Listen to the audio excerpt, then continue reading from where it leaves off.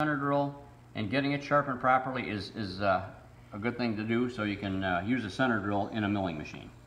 Okay, you can see our marks that we got on there. That all turned out nice and clear.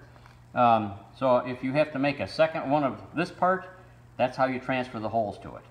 Let's say you've got a plate that you want to mount this to. You do the same thing. You get your V block up here, V block, and all these little contraptions and tools that we have here. You're going to say to yourself, where on earth do I get these things? And my suggestion to you is go around to garage sales, yard sales, flea markets. You know, there's always machinist tools around there, and you can probably buy drill bit sets, transfer punches, angle plates, V blocks, transfer screws, all kinds of that stuff that you could probably get it for a bargain price from some experienced machinist that's retired maybe or something. That's a great place to get starter tools for yourself.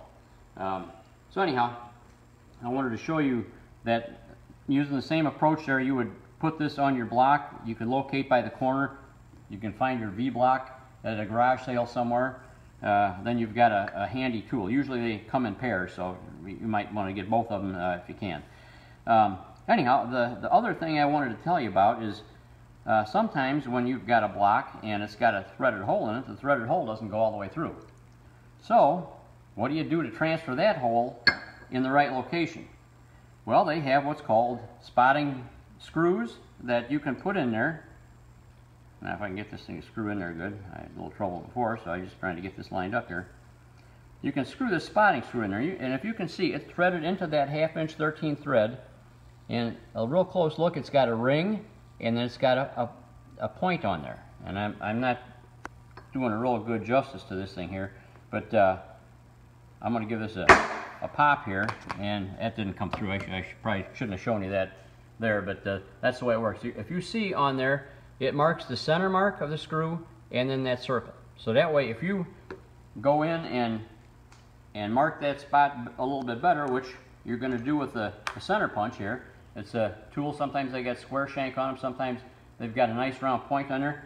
You can slide that thing and stick that center punch right in the mark that you made and pop it and give yourself a nice big mark for your center drill to follow when you go to drill it. Okay.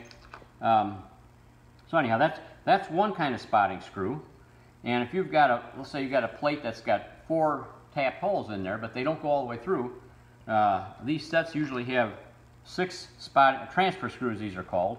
This is a 1/2 13. They've got them most any size. Here's a 1/4 20, 5/8 11. I mean, they got all different screw sizes.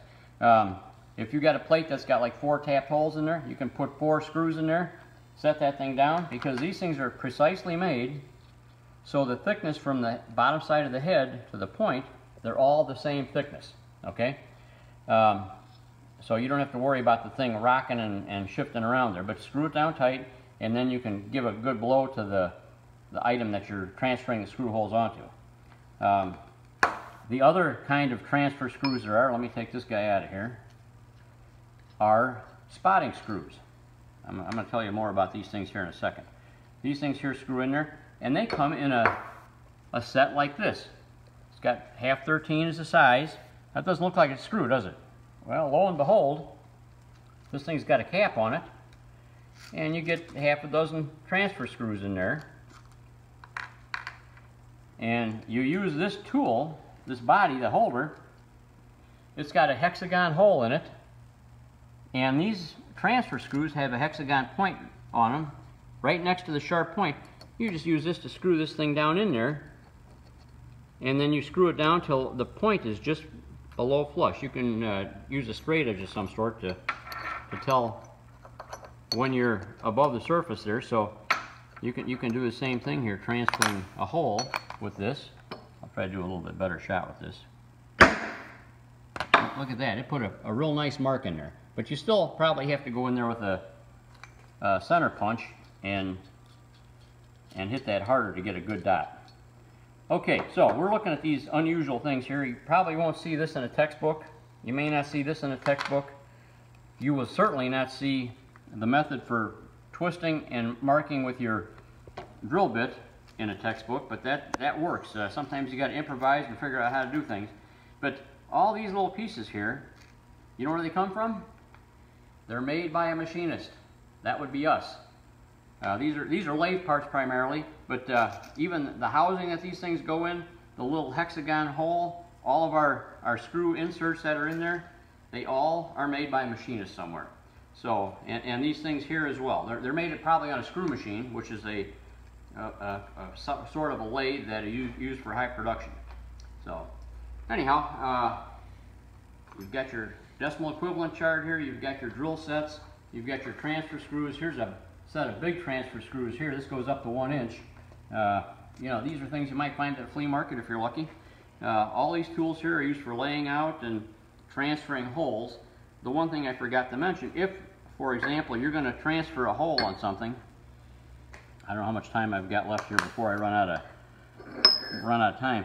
If you're transferring a hole in something thin like a piece of angle iron or something, if you went to and bought yourself a V-block like this, and they come in all sizes, you can get this V-block and slide it up there, and then you want to hold your transfer screw or your transfer punch so it's straight up and down.